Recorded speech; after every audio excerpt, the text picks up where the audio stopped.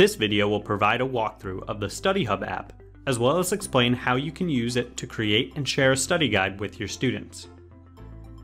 Let's begin by moving over to the app dock and clicking on the StudyHub app. The StudyHub app icon looks like a blue sheet of paper with a highlighter above it. StudyHub is composed of 3 tabs: a Study Guides tab, a Notes and Highlights tab, and a Bookmarks tab. Let's take a look at each of them, working from the bottom up.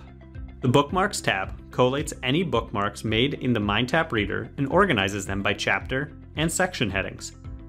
This makes it easy to quickly return to any page or video that needs to be reviewed.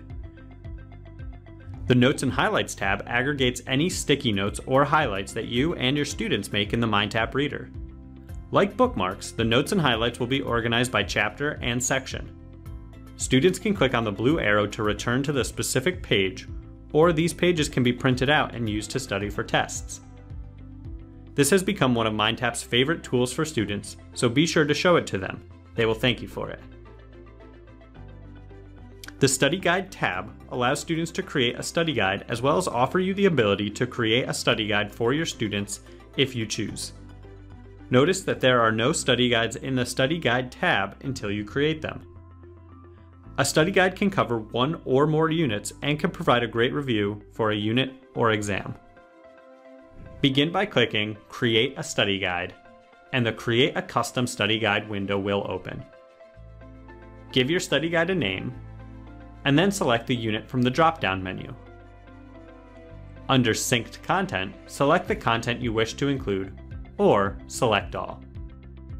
When finished, click the Add Unit to Guide button, and then the Create a Study Guide button.